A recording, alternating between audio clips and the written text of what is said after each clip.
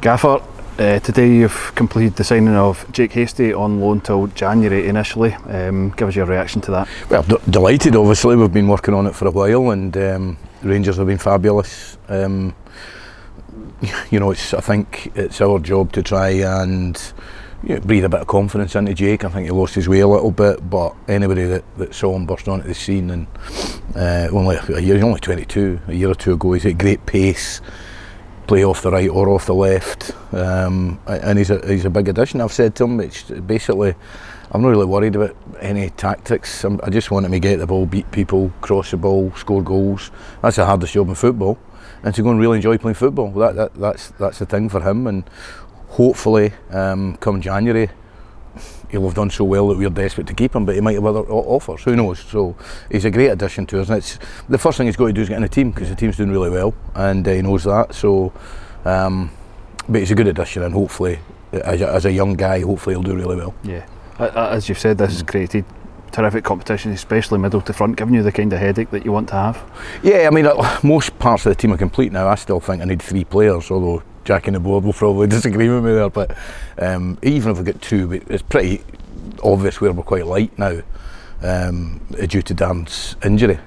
So I think defensively we certainly need 2 defenders, you know. But you know, listen, I'm like one of our greatest managers, the great Lambino. He was never happy. He always wanted 2 extra players. But you know, the seasons have went great. The board have been fantastic. You know, Rangers have done a great deal for us as well, for Jake. So, but we are short defensively. I'm very happy with the back 4 that performed so well against Dunfermline. But if you add Stephen Bell to that, we've only really got 5 defenders. So the very minimum we need 2 in. Yeah.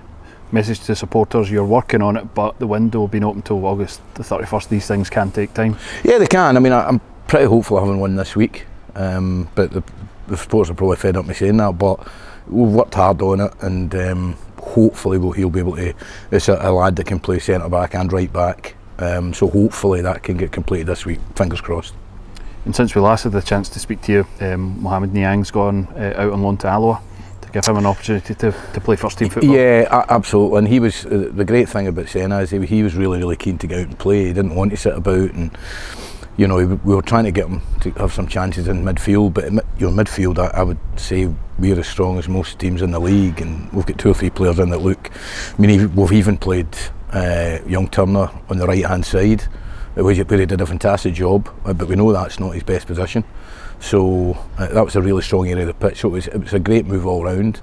It's a good standard. You know, they're really good. Them and Arbroath have been the kind of premier part-time clubs in Scotland over the last few years. So yeah, it'll be great for him, and hopefully he gets a lot of game time. He's been told he's still very much part of the plans. It's just about getting a bit of experience. Finally, it's quite unusual to get a 2-week break at this stage of the season, but it's been helpful for you and beneficial for the team, I'm guessing. Yeah, I think so. I think they had a golf day last week.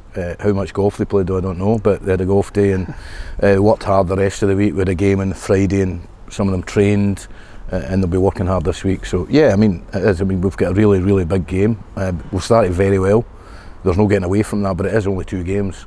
We've got a big game against Arbroath, who have been fantastic for the last 2 or 3 years. Their back 4 is as good as there is in the league, so it'll be a really hard game. Thanks very much, Gaffer. Cheers, Rose.